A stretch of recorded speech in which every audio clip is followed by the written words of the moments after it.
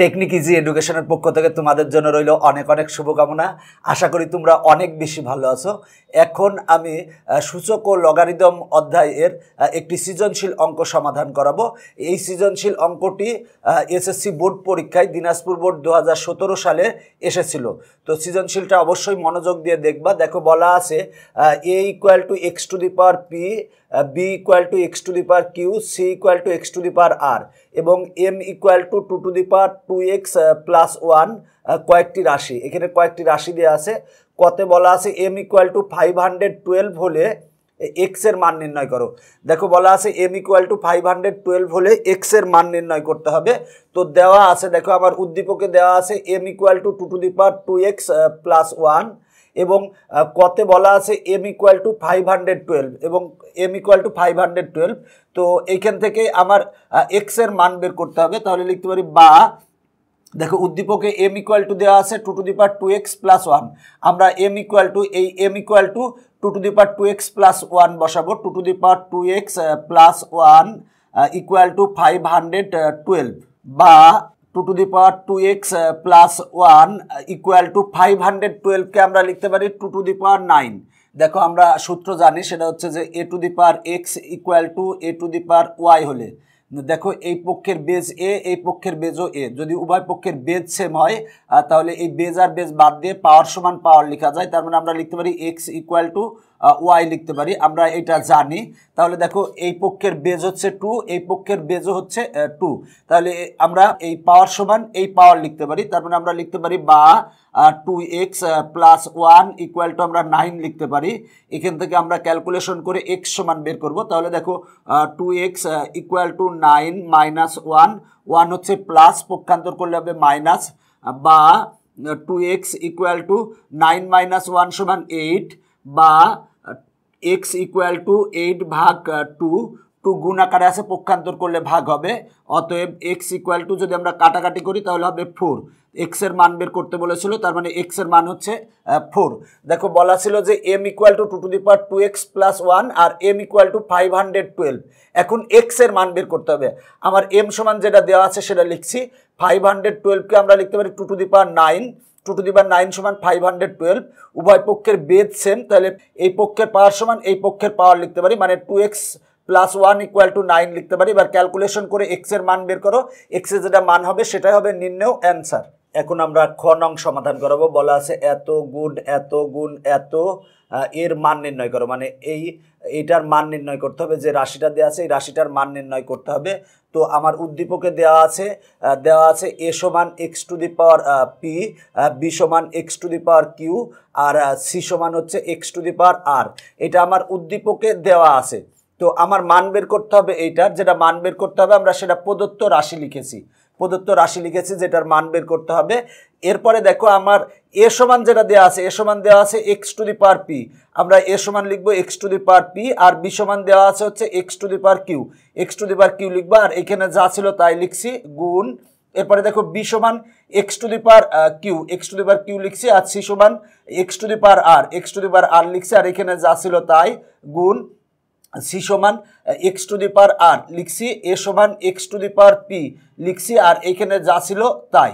মূল কথা আমরা এ বি সি, তারপরে এই বি, তারপরে সি এ, এগুলার আমরা মান বসিয়েছি, যেগুলো দেওয়া আছে সেগুলো বসিয়েছি।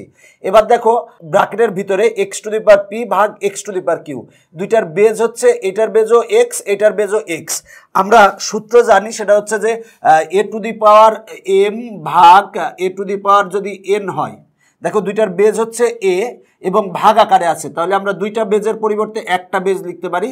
যেহেতু ভাগ আকারে আছে তাহলে বিয়োগ হবে, তার মানে হবে এম মাইনাস এন। তাহলে x to the power P ভাগ x to the power Q, দুইটার বেজই হচ্ছে এক্স, দুইটা বেজের পরিবর্তে আমরা একটা বেজ লিখতে পারি। লিখলে দেখো আমার যেহেতু ভাগ আকারে আছে তাহলে পি মাইনাস কিউ হবে, পি মাইনাস কিউ হবে। আর এখানে যা ছিল তাই লিখছি। এবার গুণ। এবার দেখো দুইটার বেজ হচ্ছে এক্স, দুইটা বেজের পরিবর্তে আমরা একটা বেজ লিখছি এবং ভাগ আকারে আছে তাই হবে কিউ মাইনাস আর হবে। আর এখানে যা ছিল তাই। দেখো এক্স টু দি পাওয়ার আর ভাগ x to the power P, দুইটার বেজ হচ্ছে এক্স এবং ভাগ আকারে আছে, দুইটা বেজের পরিবর্তে একটা বেজ লিখতে পারি। যেহেতু ভাগ আকারে আছে তাহলে হবে আর মাইনাস পি, আর এখানে যা ছিল তাই। এবার দেখো আমার x to the power P minus Q, আর এর উপরে পাওয়ার আছে হচ্ছে P square plus P Q plus Q square আছে, তাহলে আমরা লিখতে পারি এক্স টু দি পাওয়ার, এইটার সাথে এটা গুণ হবে, বেজের উপরে পাওয়ার হচ্ছে এটা এবং ব্র্যাকেট দিয়ে আবার পাওয়ার হচ্ছে এটা, পাওয়ারে পাওয়ারে গুণ হয় আমরা এটা জানি, তাহলে এক্স টু দি পাওয়ার হবে P minus Q into P square plus P Q plus Q square, মানে এইটা গুণ এইটা হবে, আমরা সেটাই লিখছি। এক্স টু দি পাওয়ার এইটার ক্ষেত্রে এইটা গুণ এইটা হবে সেটাই লিখছি, এক্স টু দি পাওয়ার এইটা গুণ এইটা হবে সেটাই লিখছি। এবার দেখো আমরা সূত্র বসাতে পারি, সেটা হলো যে সূত্রটা হবে হচ্ছে এক্স টু দি পাওয়ার, দেখো P minus Q into P square plus P Q plus Q square, মানে এ minus B into A square plus A B plus B square. আমরা সূত্র জানি এ কিউব মাইনাস বি কিউবের, দেখো এ কিউব মাইনাস বি কিউবের সূত্র হচ্ছে এ minus B into A square plus A B plus B square, তাহলে P minus Q into P square plus P Q plus Q square, সূত্র হবে P cube minus Q cube x to the power Q minus R into Q square plus Q R plus R square, মানে এটা সূত্র হবে Q cube minus আর cube, আর এই ক্ষেত্রেও আমার সূত্র হবে সেটা হলো আর মাইনাস পি ইন্টু আর স্কোয়ার প্লাস আর পি প্লাস পি স্কোয়ার, তার মানে সূত্র হবে হচ্ছে আর কিউব মাইনাস পি কিউব। দেখো আমরা এইখানেও এ কিউব মাইনাস বি কিউবের সূত্র বসিয়েছি, তো এখানে এ এর স্থলে আছে আর বি এর স্থলে আছে হচ্ছে পি, তো আমরা সূত্র বসিয়েছি।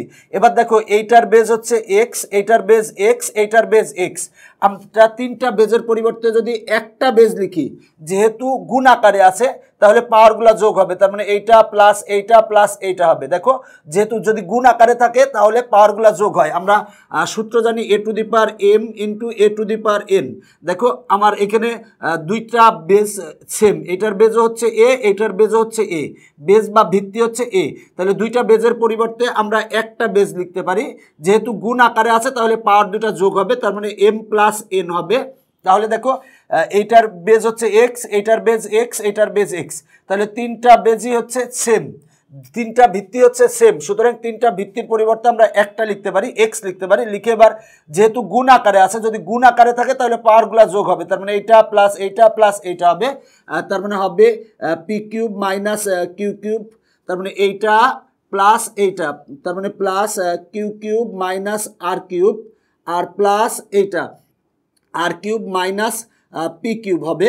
এবার দেখো আমার যদি কাটাকাটি করি সেক্ষেত্রে আমার কি কোনটা কোনটা কাটা যায়, দেখো এই পি কিউব প্লাস এই পি কিউব মাইনাস কাটা যায়, কিউ কিউব মাইনাস আর এই কিউ কিউব প্লাস কাটা যায়, আর কিউব প্লাস আর আর কিউব মাইনাস কাটা যায়, যদি আমরা কেটে দিই তাহলে থাকে হচ্ছে এক্স টু দি পাওয়ার 0। দেখো আমার কাটাকাটি করে এখানে 0 থাকে, তার মানে এক্স টু দি পাওয়ার 0, যদি আমরা সূত্র জানি সেটা হলো এ to the power 0 equal to 1, 2 to the power 0 equal to 1, তাহলে x to the power 0 equal to হবে হচ্ছে 1। দেখো এইটাই হচ্ছে আমার অ্যান্সার, দেখো আমার কাঙ্ক্ষিত অ্যান্সার চলে এসেছে। দেখো অঙ্কটা সহজ, তুমি যদি নিজে চেষ্টা করো সেক্ষেত্রেই পারবে।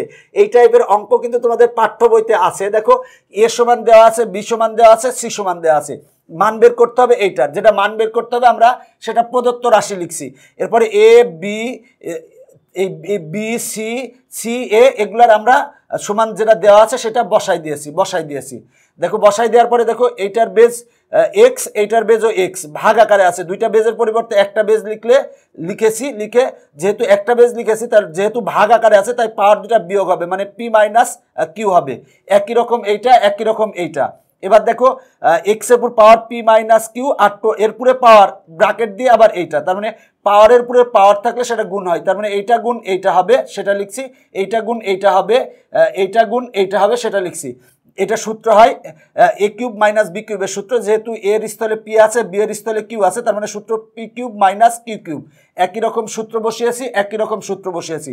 এইটার বেজ হচ্ছে এক্স, এইটার বেজ হচ্ছে এক্স, এইটার বেজ হচ্ছে এক্স, তিনটা এক্স এর পরিবর্তে একটা এক্স লিখছি, যেহেতু গুণ আকারে আছে তাই পাওয়ারটা যোগ হবে, তার মানে এইটা প্লাস এইটা হবে। এবার কাটাকাটি করলে সবগুলা কেটে যায়, থাকে হচ্ছে 0, এক্স টু দি পাওয়ার 0 মানে হচ্ছে 1, এটা হচ্ছে আমার কাঙ্ক্ষিত অ্যান্সার।